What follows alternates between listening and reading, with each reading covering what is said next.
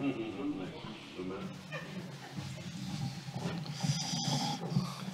lot of wisdom comes off this pulpit, amen? When I was a young man, this isn't my message. It's a blessing and a privilege to be here. Amen, welcome. I'm happy to be at Bayview Baptist Church. I hope you are as well. I know when I was younger, this doesn't have anything to do with my message. When I was younger, I didn't like advice, amen? I kind of thought I knew it all. It gets funnier as I get older, amen? I thought I knew it all, so, why were these people telling me what to do, And now I come to a little bitty church in San Pedro, and I'm hoping somebody will tell me, amen, what I need to hear, because it's good, amen? Got the privilege to sit in on a conversation.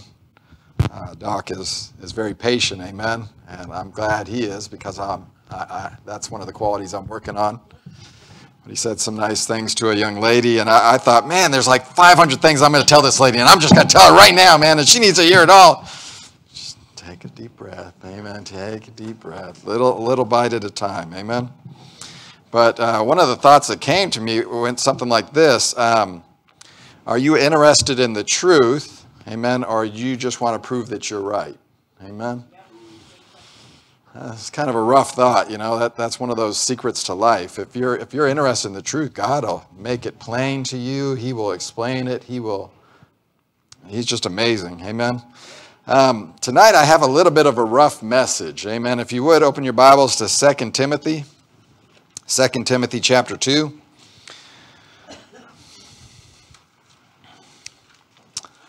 I've been told I try to listen, amen. God has given me the pleasure and the privilege of being around some great men of God, at least in my estimation, amen, and in others as well. And I've heard them talk, and usually they say about young preachers just yell and scream at people and tell them how bad they are. They're very rough on the congregation, amen. And as they mature, they tend to how would I say that? Amen? With wisdom, yeah. Smooth is not the right word, biblically speaking, amen? But they tend to have a good balance to that, amen? Well, tonight's message is kind of a rough one, amen? So kind of put on your seatbelt, amen? I don't have an axe to grind. I don't hate anybody except Doc, amen? Doc, you're just, he's got the cool glasses, amen? He dresses, everybody else, you're good, amen. But me and Doc, we're getting there, amen. But I have this to say, amen. We are living in the sissy generation, amen. This is the generation that is famous for needing a safe space. Whatever that is and wherever that is, I haven't found it myself. I don't think it's on a college campus, amen, or anywhere else in this life, amen. I've heard of people being in their gated community inside their house, and a fighter jet comes down out of the sky because it broke down and crashes into the house and kills them. I think they thought they were in a safe space, amen. But like I said, we're living in a society where offending others is a terrible travesty, amen. Heaven forbid that Nathan would get his feelings hurt, amen. We're living in a generation where if you say something and it just sounds mean, people look at you funny. Amen? We live in a generation where even if it's true, you just shouldn't say it. Amen? Nobody... it's so bad it's affecting me. Like, I'm hesitant to say these things, right? Nobody's fat anymore. Nobody. Nobody's bald. Nobody's losing their hair. I'm surprised to learn that every time I look in the mirror. I thought I did. I thought I was. I thought I was going bald. I thought I was losing my hair, but obviously that's not true. That would be unkind and terrible. So it's not true, guys. You guys you need better glasses. Amen. I have a beautiful full head of hair. Amen. Amen, bro. I have some friends in this room. Amen. But we're living in that generation where you're just not allowed to say anything unkind. There are people that believe they're Christians and they say, oh, you need to be kind like Jesus. Amen? That same Jesus that said those beautiful kind words like, ye generation of vipers. Oh, that's just so sweet. Amen? And so I'm here to, and this is probably the wrong way to say it, but I'm here to push back a little tonight. And so here tonight, who is going to be the examples of courage and grit for young Christians? Amen? This rough message is for you, and my message tonight, Bella's going to love this, is Toughen Up, Buttercup. Amen? Title of my message is Toughen Up, Buttercup. Amen? Here in the Bible, if you're to read the history, I don't like to call them the story, a history of the people in this Bible that you look up to, those Christians, those God-fearing people that are in the Bible, each and every one of them is going through hardship, amen? Each and every one of them has some courage. Each and every one of them is not some little cowering in the corner, amen? In their hearts, they might be like that. There's that chance that as David's going towards Goliath, he's thinking, maybe this ain't a great idea. Amen? He still goes. Amen?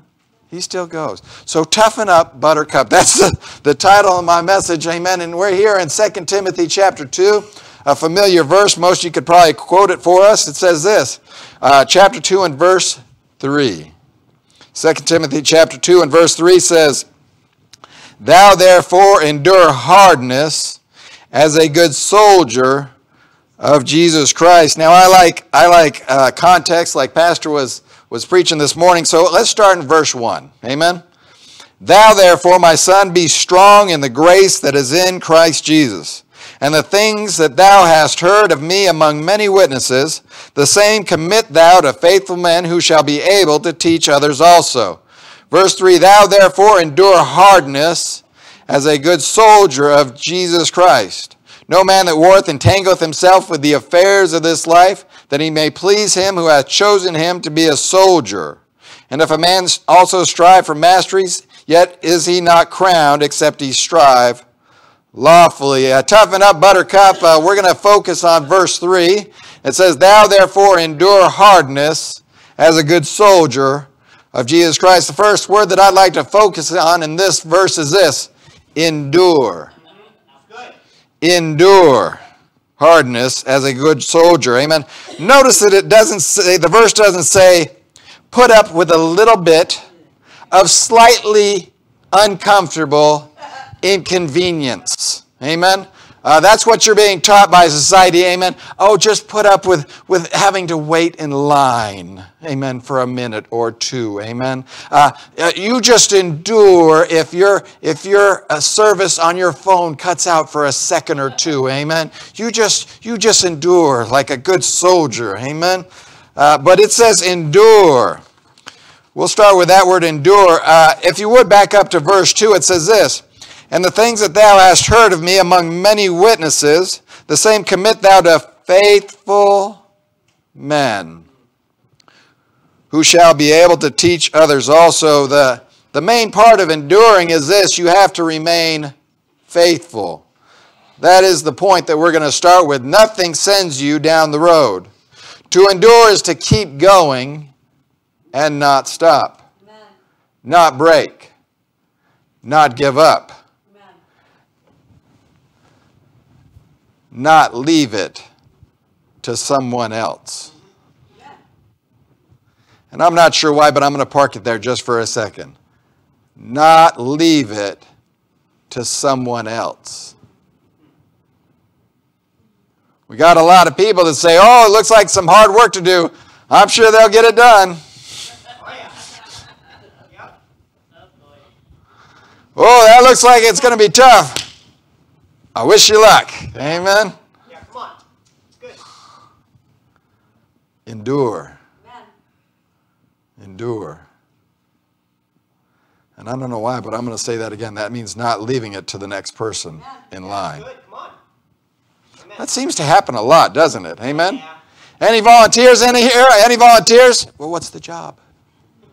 Amen. It's good to count the costs. Okay, we're going to tell you, here's the job. Well, is that going to include a Thursday night?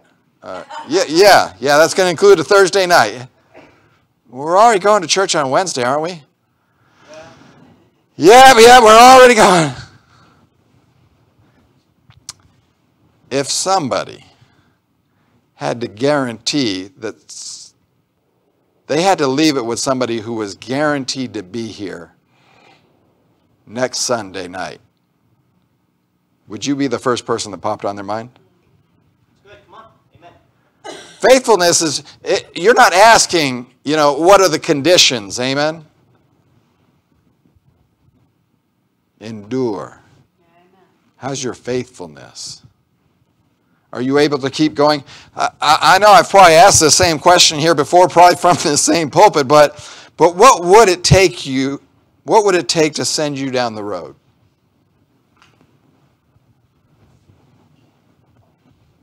Eric said something mean about me from the pulpit.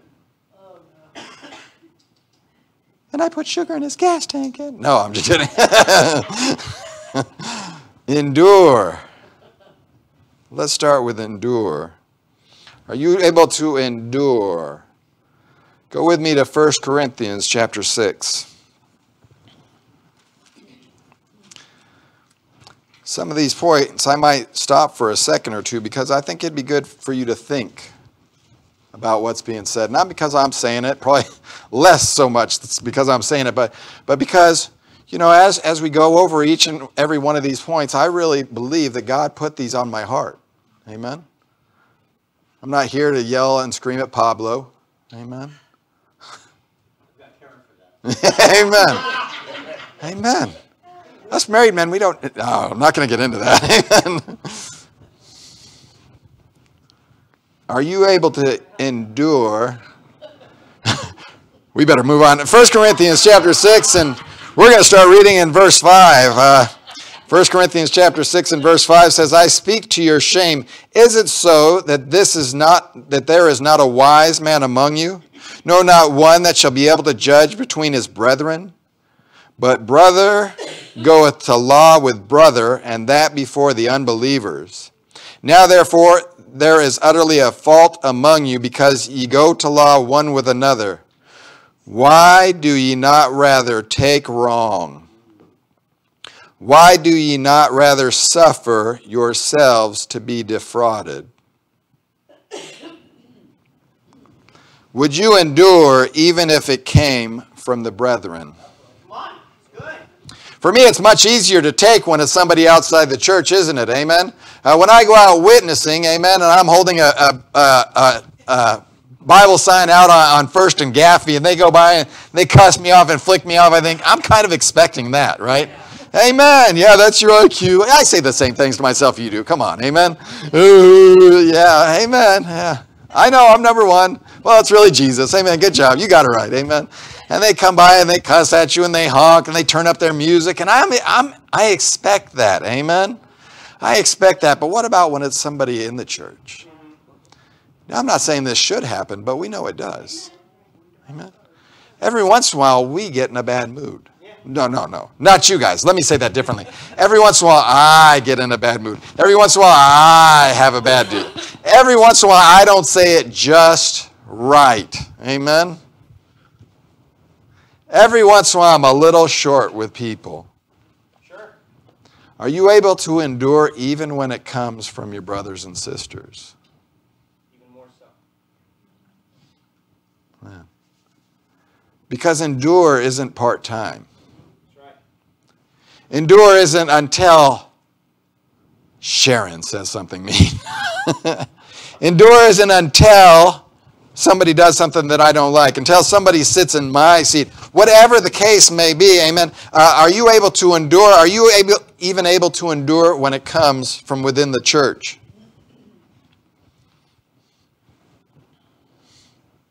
Are you able to endure when it comes from your friend? That was one of the tougher ones for me, and I think I've said that before. But when my childhood friends turned on me, that was heartbreaking, man. I mean, those people that I spent years and years with, I mean, hours after hours, spent time at their houses, poured my heart out unto them, amen, and then they turn their back on me? How discouraging, man. How rough that was. You know, these are the people that, they were more like my family than the folks that were blood to me, amen. And when they turned, man, I remember talking to Dave, amen.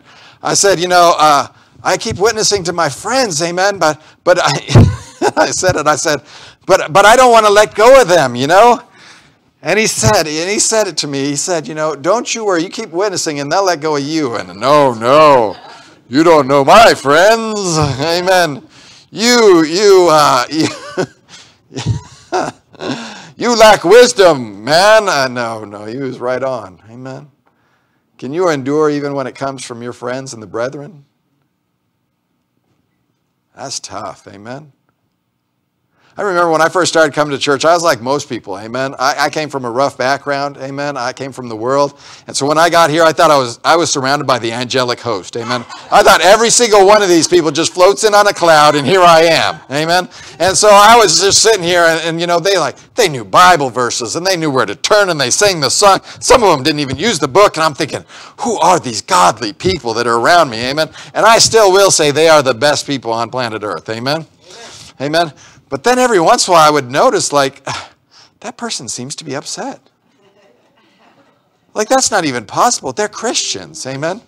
I had this general idea that I was too, but, you know, I was on, you know, probation or something. I don't know, but then, you know, every once in a while they would be upset that I was wearing a rap T-shirt, you know, and they didn't seem to like my music, and they thought smoking drugs was a bad idea. They had all kinds of weird ideas, amen? And so I would say this, are you able to endure? I'll admit this is a tough one, but you're still supposed to endure. One of the things that makes me hesitate preaching this is because I think I'm preaching to people that have been through more than me. You know, who am I to sit up here and say, you need to endure, amen? Some people have been through a lot. Yep, sure. That's right. Some people are still going through it, don't we know? Yes, sir. Amen. I feel like mentioning their names, but I probably shouldn't. Amen. You know who they are. They're on your prayer list. Amen. But how about you? Are you able to endure, even when it comes to the friends that you have? I'll say this next. Endure hardness. Endure hardness. There's a lot of hardness in this world. Man's ability to damage his fellow man is clearly seen throughout the entirety of man's history. I watch the History Channel, amen, the military channel. I used to have those. I don't think I do anymore. I can't tell you right now, amen. But you know, you look back through these wars, amen, and war after war after war, amen, the atrocities that are happening, amen. There's a lot of hardness in this life, amen. You need only to go back to Genesis chapter 4 and verse 9 where a gentleman says, am I my brother's keeper? Amen. I mean, creation is just, why don't you go there? Why don't you go to Genesis chapter 4? You know the story, amen. But, I mean, this is the hardness that exists in life, amen. Creation has just taken place. God has created the perfection that is paradise. Amen. The Garden of Eden. Amen. Man's on this planet, perfect fellowship with God. Amen. 1 generation later. Amen. Genesis chapter 4. Amen. In that book, you know, you read through it. It doesn't take it, maybe for you it doesn't. It doesn't take me a day or two. Amen. It takes me a little while to get through that book. Amen. We're in Genesis chapter 4, and right there, Cain says the example, right? Weren't you just saying that just earlier? Are you Cain? Is that your example? Amen. Am I my brother's keeper? What is the hardness that exists in this world? A brother taking his brother's life. Yeah. And that's how it starts off. Amen. Let's kick this thing off. Amen. What do you say? Okay, hey, you just knock that guy out. Amen. What a rough world we live in, amen? And I'm not trying to depress you or anything like that, because we are truly just traveling through. We are just wanderers in a foreign land waiting to go home to heaven, amen? But here in this world, there is hardness, amen? There is hardness. The creation is just finished. This guy's murdering his family member. The sad part is there's just hardness coming. I would guess for almost everyone in this room, it has already arrived. Amen. I don't think I need to go into a lot of detail on this one, because life has a way of explaining this one very clearly.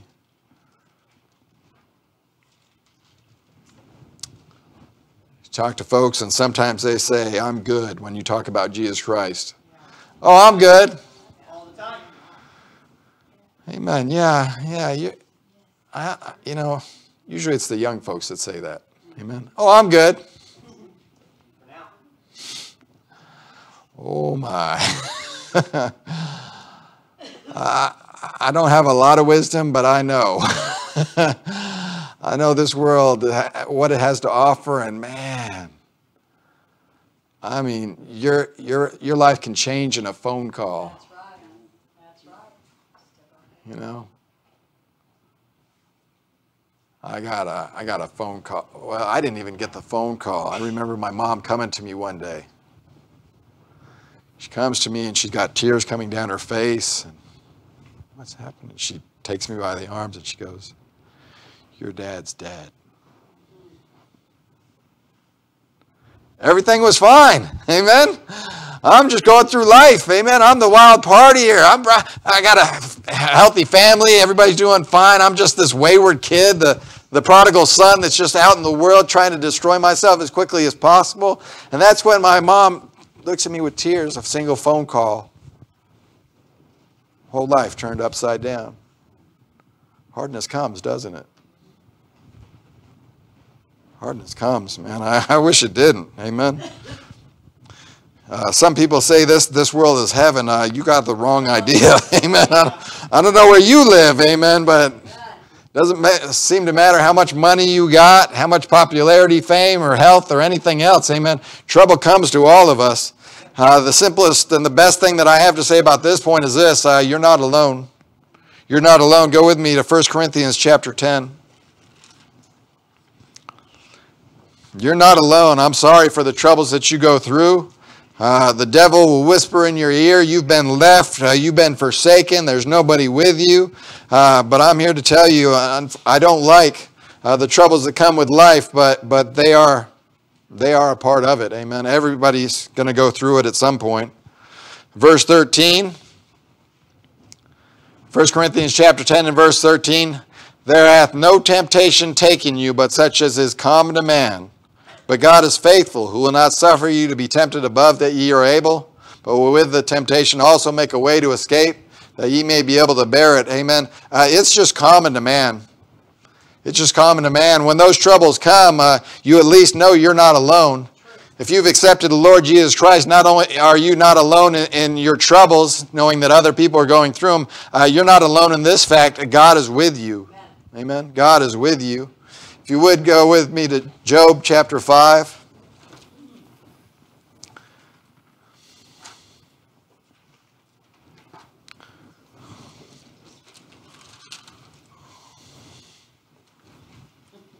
I pray that the folks in this room have one of those lives that's just truly blessed from beginning to end. Amen. I hope you sail through life and your job is to pray for others and give them hope. It wouldn't bother me at all, amen, but here in Job chapter 5 and verse 7, what does it say? Yet man is born unto trouble as the sparks fly upward, amen. Go with me to 2 Timothy chapter 3.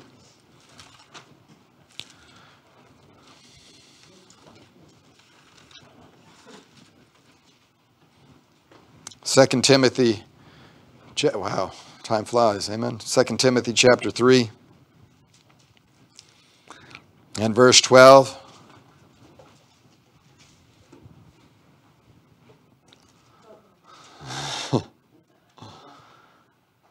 Let's go back up to verse 10. But thou hast fully known my doctrine, manner of life, purpose, faith, long-suffering, charity, patience, persecutions, afflictions, which came unto me at Antioch, at Iconium, at Lystra, what persecutions I endured, but out of them all the Lord delivered me.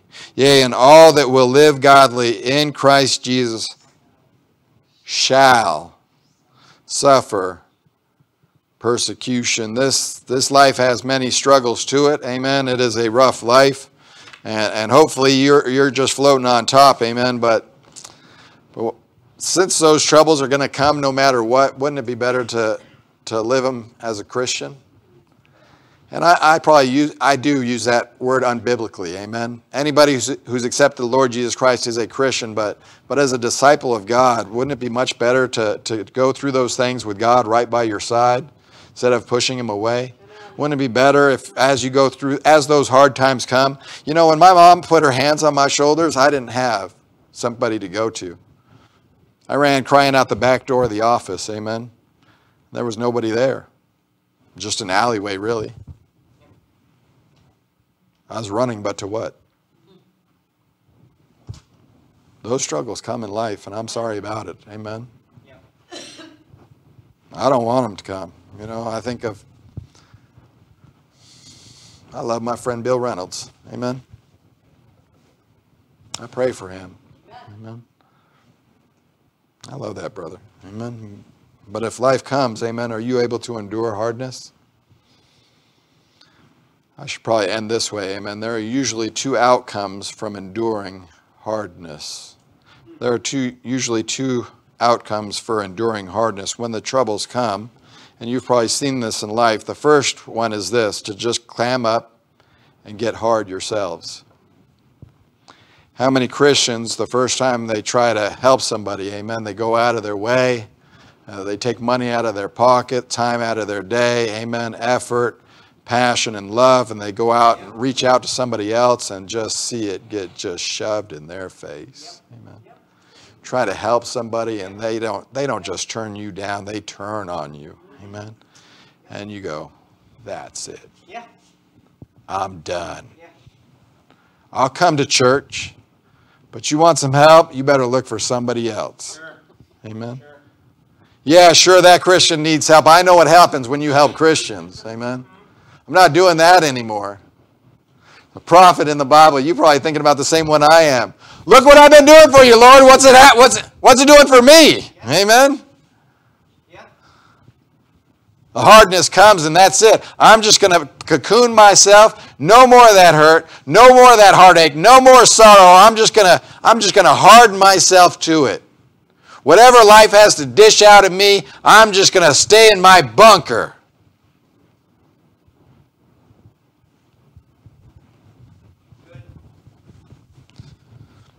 Can you think of the Psalm of David pouring his heart out to the Lord after his son is turned on him? Son dies in the battle. He's lost multiple children. Amen. There he is thinking about the sin that he's committed in his life and how it's wreaked havoc in everybody around him. And he's just pouring his heart out to the Lord. But go with me to 2 Timothy chapter 2. Some people do harden. Amen. It's tough not to. I've been tempted myself many a time. Amen. Yes, sir. You know, you do your absolute best, and then those very same people are talking bad about you. You're like, that wasn't worth it. Why would I do that again? Amen. Then you step out on a limb and you do it the second time. It's the same thing. That's enough for me, man. I appreciate it, man. Good luck with you. Amen. I'm done. Endure hardness. Amen.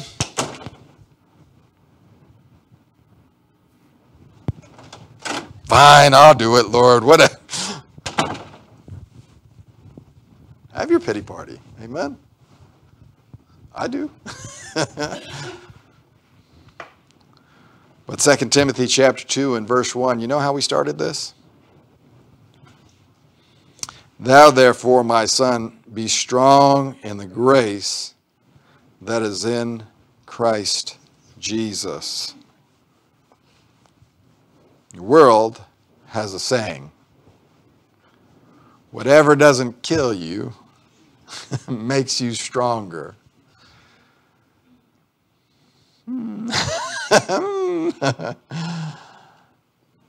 But you know, when the hardness comes in your life, if you'll turn to God and you'll get as close as you can to Him,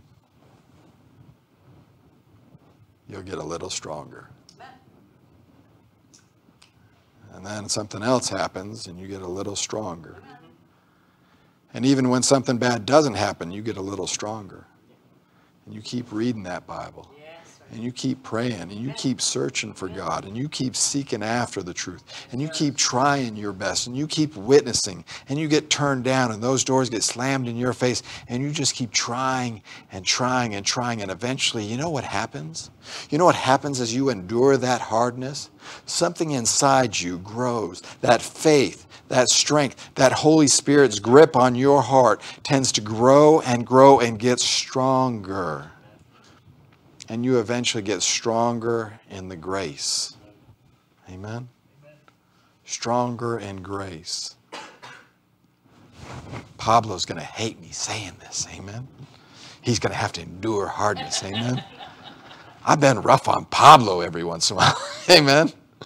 And he just takes it patiently. I try not to. I'm getting better at it. Amen?